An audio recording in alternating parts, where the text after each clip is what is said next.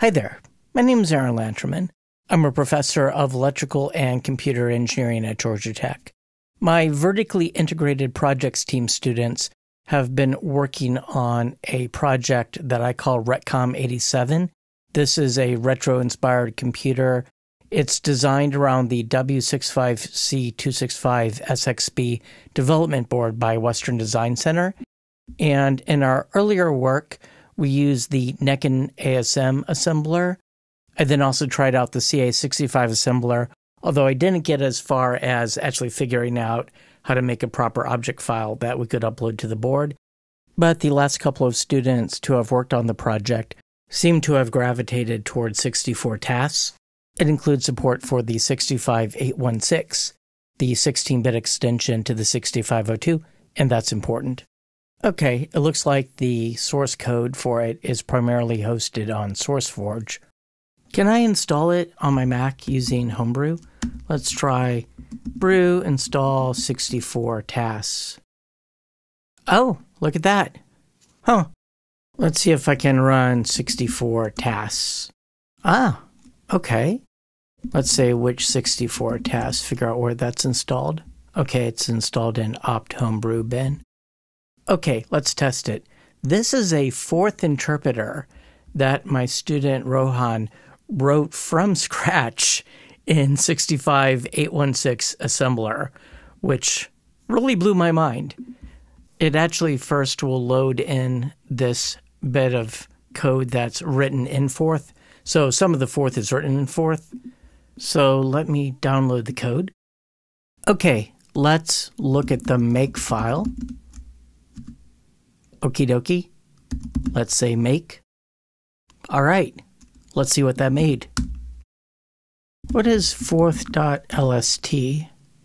Ah, okay, this is something that the assembler spits out when figuring out whatever it's doing. And let's look at fourth.hex.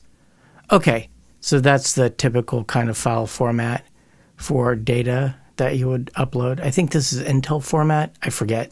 Anyway, why do I have a fourth.1 and a fourth.2? Let me look at the make file again. Oh, so it looks like it compiles fourth.asm. Yeah, I guess it's technically assembling and not compiling, but I use the word compiler anyway, so there. Anyway, let's see. Ah, so it's then splitting it into two sections. Oh, by the way, this sretcat that the make file used, that's part of this srecord package. So it looks like on some previous occasion I had installed that using Homebrew. Let's see, Rohan set up this version so that input comes from a keyboard, a PS2 keyboard that's hooked to the board. And let's see, I don't actually have my board on me right now. It's at work. So this is about all I can do for now. So that was easy enough to get running on a Mac. Here's a GitHub mirror of the SourceForge repository. Let's see if it says anything about installing this on other platforms. Executables for release versions are not difficult to come by, okay?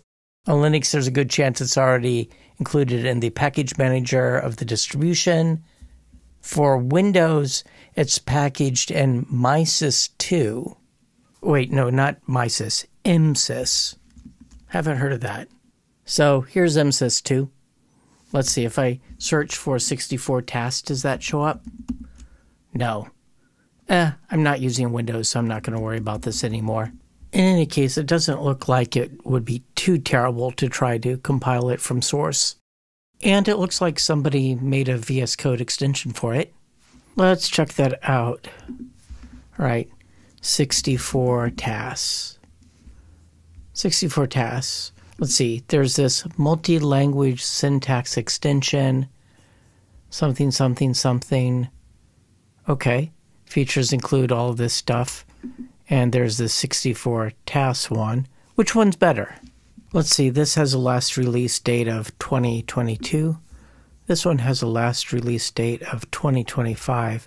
It seems to have more stuff in it, maybe. Let's try this one. Do I trust? Sure. Oh, yeah. Now I've got some syntax highlighting. Okie dokie.